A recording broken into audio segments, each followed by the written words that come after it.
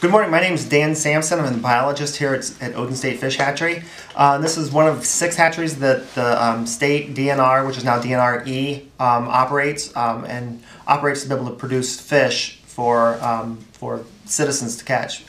That's really the main purpose.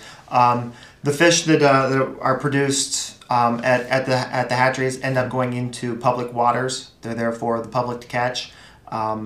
Typically, the fish are put into spots that are either that have a lot of too much fishing pressure, maybe don't have enough early rearing environments. We produce all of the brown trout eggs and all the rainbow trout eggs for the entire state.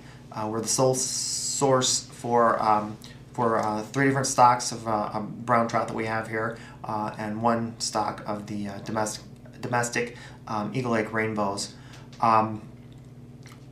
The process for that starts, of course, with the adult. It takes us about 3 to 4 years for the adult to grow to maturity. From there, we'll separate them from male and female, and we'll spawn them at a 1-to-1 ratio, meaning we'll use 1 female and 1 male only, and they'll go into a separate bucket. We mix the eggs. We take the eggs first, and we put the milk on top, milk from the male that has the sperm in it, and we put a little bit of saline solution into the bucket, which breaks apart the milk and makes the sperm cells swim very rapidly, and really helps in fertilization. They'll go through a rinse. They go through a erythromycin bath. They also get external disinfection. And those take care of diseases, so that we don't, if there's any diseases they don't have, that we don't bring those diseases into the hatchery. From there, they go into the eggs will go into an incubator. We use heath stack incubators. It takes about the first 4 weeks after they've been fertilized, they're very, very tender. Meaning that if we move them or jostle them or bump them, we can easily kill thousands and thousands of them without meaning to. So they're hands off at that point. We leave them in the incubation, and we don't touch them. We can't.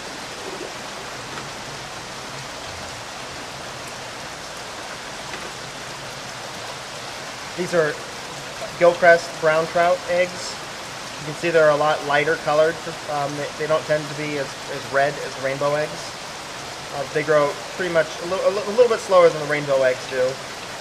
They need typically about another extra 12 days in incubation. So they'll be in here for about 4 weeks until they eye up, and then once that happens, we'll take them out and we'll shock them. We'll dump them from one container into another, basically, or shake the whole incubation tray, and that'll cause any of the dead eggs to turn white. And then we can see through the machine to be able to tell the difference between a dead egg, a good egg, and a dead egg, and it'll pick out all the dead eggs for us. And once we have those separated, then we'll come up with a population estimate for what we have alive. And then we'll either reseed them into the incubations here, or we'll ship them off to some other hatcheries. At that point, once they're eyed, they can be out of the water for quite a few hours. As long as they're just got moist, they're moist and cool, they'll survive just fine. They can be out for a day or two. We can ship them through FedEx if we want them to, or even the Postal Service could deliver them in a box for us without a problem. And then after that eyed stage takes about 2 weeks until they hatch. Once they hatch, then it's a little bit of a different ball game again, because we can't move them. We can't. They're more of a little bag filled jelly than anything. So at that point, we have to leave them alone for about another 4 weeks until they're ready to swim up, until they absorb their yolk sac and they're ready to swim up. And at that point, then they're ready to start eating. These are eyed Gilcrest eggs, Gilcrest brown trout eggs. You can see there's the dark spots are the eyes. You can see them pretty clearly through the cell wall. And these are about 3 days away from being sturdy, tough enough that we can pick them. All of these eggs are going to be picked on. Actually, it's going to be on Thursday, which is in 2 days, and then they're going to be shipped to Thompson Hatchery, State Fish Hatchery up in the UP. So we put about it's about 1.5 liters of eggs in each tray, and that depends. The population can vary greatly. Typically, we have about anywhere between 14,000 eggs per liter to up to almost 30,000 eggs per liter. So we might have, at any one time, if we have really small eggs, we might have about 45,000 eggs in a tray. If they're larger eggs, though, we'd have closer to the neighborhood of 21,000 in a tray. Each tray is designed to allow water to flow from behind from the tray above it. The flow-through system is a reuse system.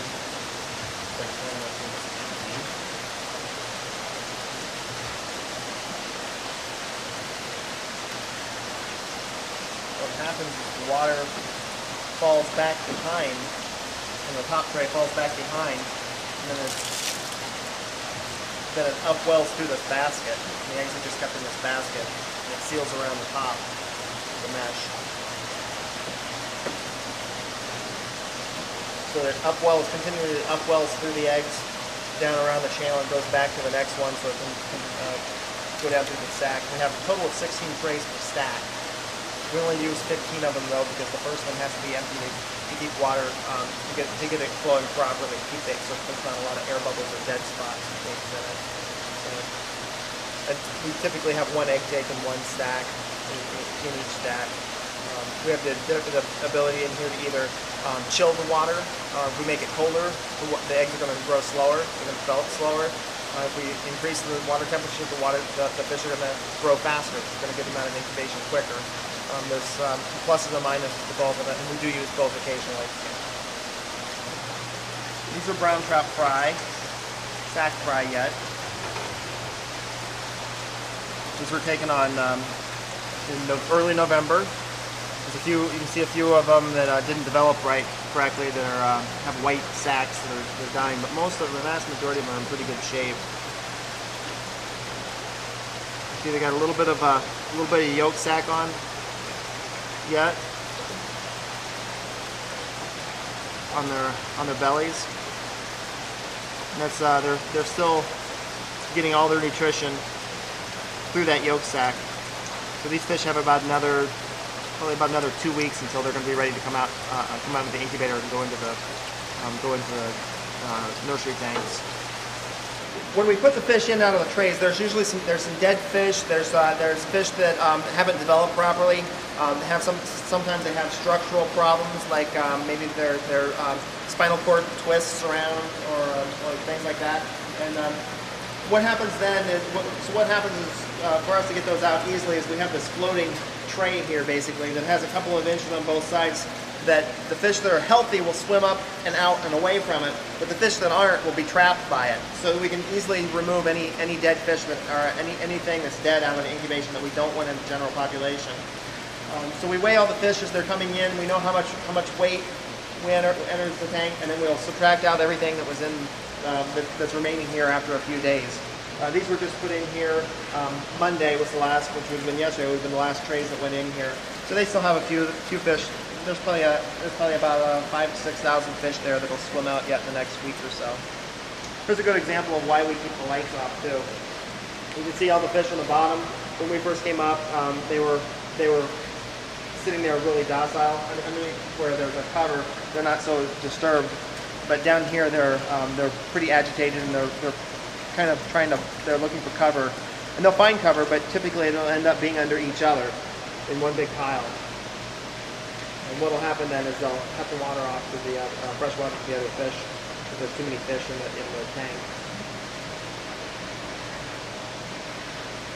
So there's about 250,000 fish in this tank. They'll remain in here for about 6 weeks. They're in here to get a starter diet, and the flow is going from the head end from here is moving down very slowly. We've got about 15 gallons per minute that's going through here right now. Once they become, after about 6 weeks, they'll be swimming up in the water column a lot more.